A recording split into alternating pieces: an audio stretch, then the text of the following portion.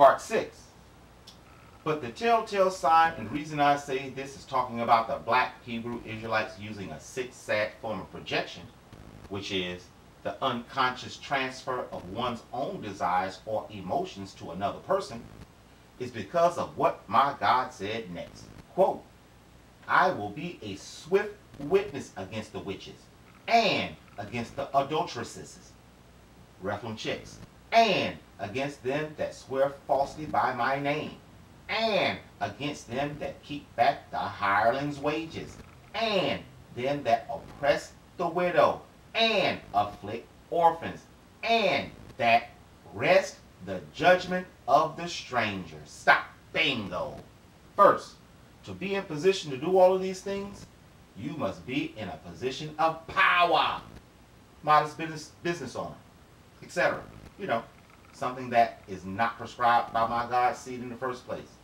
Second, according to Google, the word rest means, W-R-E-S-T, means archaic. Distort the meaning or interpretation of something to suit one's own interest or views. And everybody knows who is the only person upon the face of the planet, nevertheless fulfilling the prophecy of being within modern day Israel as well. This can be talking about. Let's all say it together on 3. 1, 2, 3. The black Hebrew Israelites and black nationalist Muslims got these sisters out here, the single ones that is, out here working 2 and 3 jobs so they can stand on the corner like half-boiled beets. You know what? Please turn to Uncle Isaiah 51 and 20 in the Septuagint. Quote, awake, awake, stand up, O Jerusalem, that hast drunk at the hand of the Lord the cup of his fury. For thou hast drunk out and drained the cup of calamity, the cup of wrath. And there was none to comfort thee of all the children whom thou bore. And there was none to take hold of thine hand, not even of all the children whom thou hast reared. Therefore these things are against thee. Who shall sympathize with thee in thy grief? Downfall and destruction, famine and sword. Who shall comfort thee? Thy sons are the perplexed ones that sleep at the top of every street as a half-boiled beet. They that are full of the anger of the Lord, caused to faint by the Lord God. Example. Wow. Did you guys hear that? Absolutely amazing that we can see this with our very own eyes today. But again, by the sounds of this prophecy, my God's chosen are still living out his punishments, which can only mean those who achieve should be watched with squinty eyes. I mean, for my God to imply his people are still drinking out of the cup of wrath, heck, he even said that we drunk the cup of calamity dry. And looking at all of the people with Lexuses and necklaces, Gucci down to their socks, the club parking lots are full every Thursday through Sunday. The weed futures and stocks are at an all-time high. Well, it just don't add up. And for my God to say, quote, and there was none to comfort thee of all the children whom thou bore, and there was none to take hold of thine hand, not even of all the children whom thou hast reared, can only mean every social activist, black or white, is nothing more or less than a trick, thus snare unto you. Obamacare, trap. Free daycare, snare. Their doctrines of demons, abominations. But for my God to say, quote, thy sons are the perplexed ones that sleep at the top of every street as a half-boiled beet. They that are full of the anger of the Lord, caused to faint by the Lord God. And looking at what we see on the streets and in the videos, along with the information of different seeds we are now gleaning, can only mean my God is calling his children stupid for being used by those who hate them, thus having them stand on the corner full of wrath and rage that my God is causing them. I mean, to say, quote, thy sons are the perplexed ones, can only mean there are other sons that are not perplexed.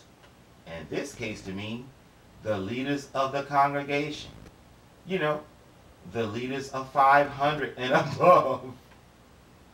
But I know by now you are wondering to yourselves, or even maybe saying out loud something like, Scribe, Scribe, baby, stop playing and tell us how this all started.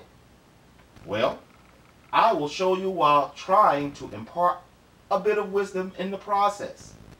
See, now that we see, and we ain't seen nothing yet, but now that we see there are those who are deliberately against us, though they account to be us, and account their action as good, all we must do is look at the information they push with reckless abandon, even though they have been proven to be wrong. Once you do that, bingo! Case in point, everybody who has the first lick of sense knows that darn map they follow is dead darn wrong. Well, when you look at the cornerstone scripture they use to formulate that darn map, you quickly come to the conclusion they are willfully full of crap. But I want you to check out something interesting in the prophecy of Levi. You know Uncle Levi, the dad of Moses and Aaron, the progenitor of our priests and prophets. Well, check this out. Turn to Deuteronomy 33, 8 through 11, please. Quote, and to Levi he said, give to Levi his manifestations, comma, and his truth to the holy man, comma, whom they, mixed multitude Raphaim, tempted in the temptation, semicolon, they, mixed multitude Raphaim, reviled him, Moses, at the water of strife, who says to his father and mother, I have not seen thee. And he knew not his brethren, and he refused to know his sons. He kept thine oracles, comma, and observed thine covenant. They shall declare thine ordinances to Jacob, comma, and thy law to Israel. They shall place incense in the time of thy wrath continually upon thine altar. Bless, Lord, his strength, and accept the works of his, real Jacob's, hand.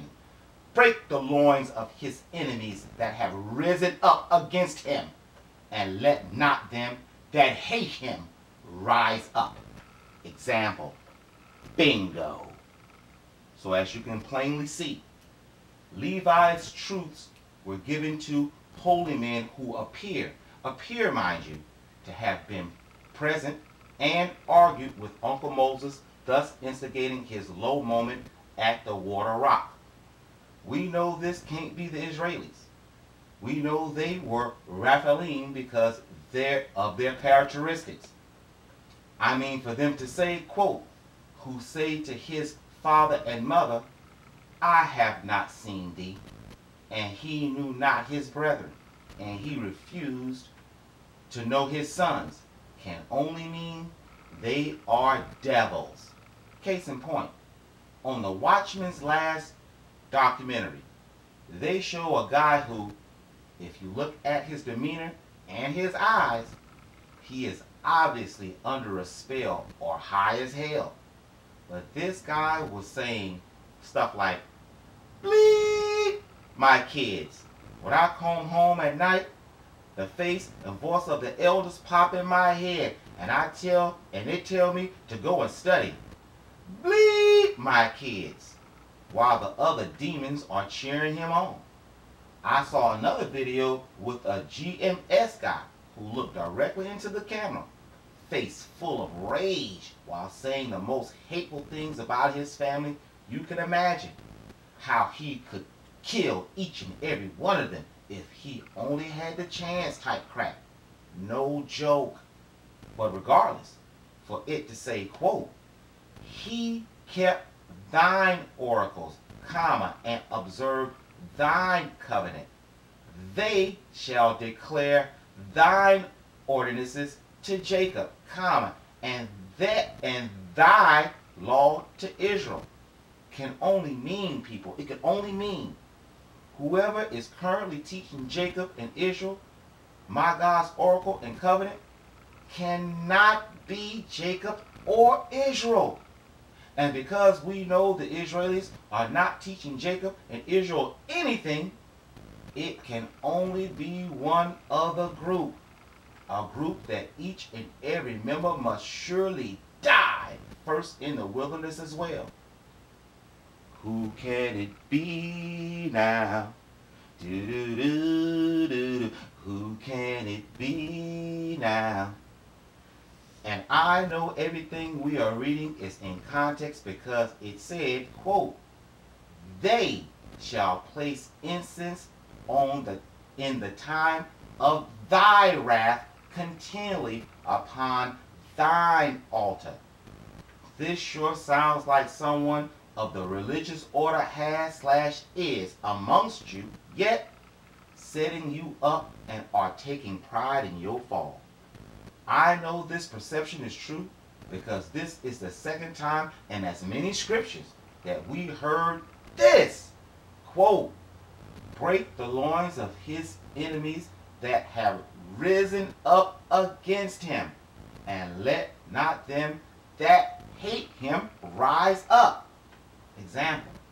So as you can see thus far, ladies and gentlemen of the jury and of Israel, those who call you blessed lead you astray. That's Uncle Isaiah 3. Because this topic is so controversial, you already know I must put a couple of poison arrows on little Miss Ivy's utility belt. What? Stop playing. You know why. For the wise guys. But I will round out my case with one last scripture that will prove beyond a shadow of a doubt the black Hebrew Israelites and all the black leadership are Raphaim. And then I will need a couple of days to write and record my closing argument scripture and content. So without further delay, perceptual context. Remember when we started this video series and we determined through the scriptures a key legend to identify the different Raphaim upon the earth? If you said yes, check this out. Please turn to Uncle Ezekiel 34, 15 through 17 in the Septuagint. Quote, I don't know why I'm nervous. I will feed my sheep, and I will cause them to rest, and they shall know that I am the Lord. Thus says the Lord God. I will seek that which is lost, and I will recover the stray one, and will bind up that which was broken, and will strengthen the fainted, and will guard the strong, and will feed them with judgment. Listen up closely. And as for you, ye sheep, talking about the house of Israel, thus says the Lord God, behold, I will distinguish between sheep and sheep, comma, between rams and he-goats. Example, before you try and come up with an explanation, everything you can possibly say is null and void for the simple fact sheep/rams are of a totally different genus than a he-goat. One has wool and the other has hair. So even if you want to believe it's talking about good versus evil, etc., unless you believe in purgatory, you are still riding the goat on this one. Besides, that would have been taken care of with the sheep and sheep separation. Your little Miss Iviana, I rest my case in lieu of my closing argument.